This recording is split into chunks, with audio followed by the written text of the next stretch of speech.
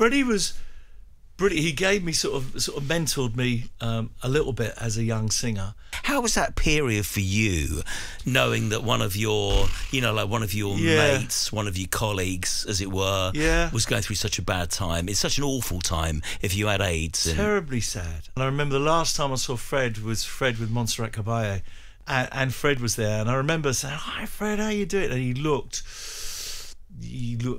a lot of weight. Yeah. And I went to give him a hug, and he said, "Are you sure?" And I said, "Fred, shut up." And I gave him a hug, and it was just really sad to see someone as amazing as Fred go through that. But the last things he recorded, I mean, wow, he was singing so high. I mean, Freddie always had a high voice anyway. Yeah. I mean, I've sung We Are the Champions, Radio Gaga, Hammer to Fall, Who Wants to Live Forever. But the stuff that he did on the last knock-ins was so high.